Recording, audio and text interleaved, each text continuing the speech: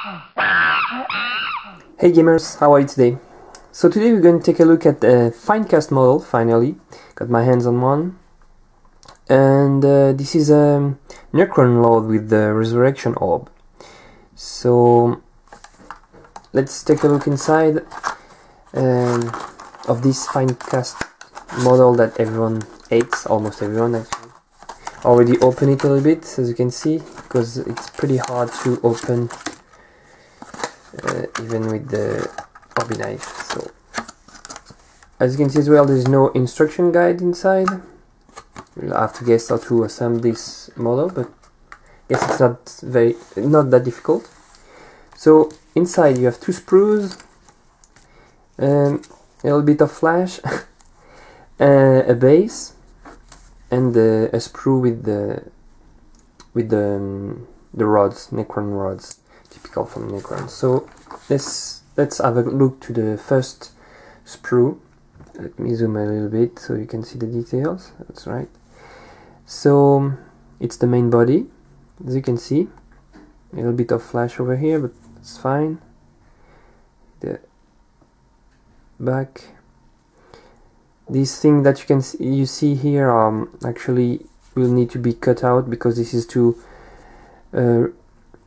avoid to have air bubble trap in the model, because they are normally upside down and they pour the resin from this side, and well, it fills up the mold till here, and to avoid to have air bubble trap, this is the little escape routes for the bubbles to go. So that's what this is, but you have to cut it after when you're assembling your model. So this is the first sprue.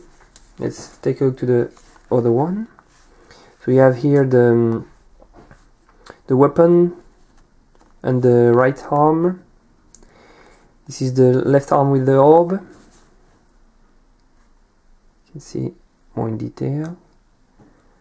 And this is a bit of something to put on the base. This is some crystals. And this is the other side. And this is the point of the tip, I mean, of the weapon.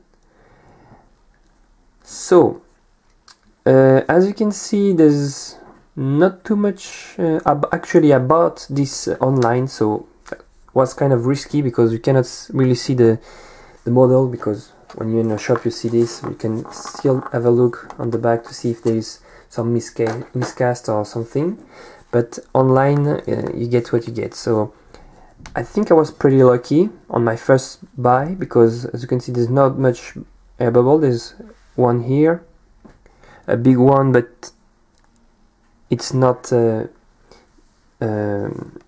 something I cannot repair. And actually, I don't know if you can zoom more, but you can see here there's a lot more little ones, but that can be easily repaired as well, as you can see on this side.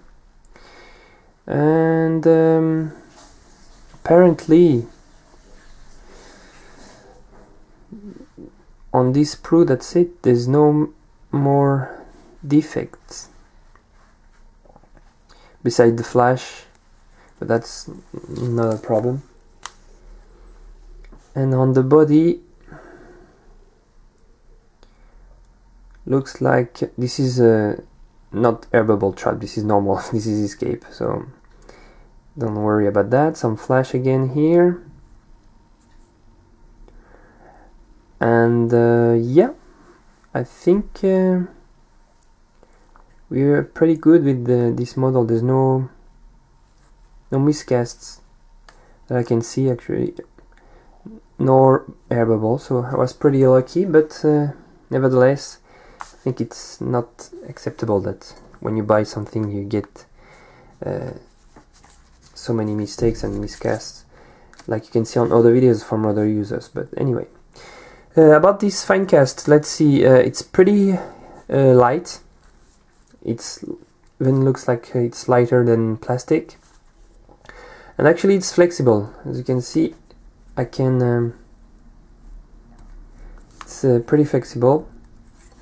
So if it's flexible, I guess it's less breakable, let's say like that, so maybe it's a good thing. Well, so yeah, I don't know. I used to like the metal ones, but what you can do, they wanted to change, so well, let's see when this will be assembled and painted, if it's better than metal or easier, if it's different. I don't know. What do you guys think about the Finecast?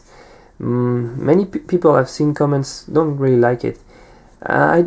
Myself, I don't really like it. I prefer metal, but well, it's more the miscast thing and the air bubble trap everywhere that cause me a problem with the Finecast.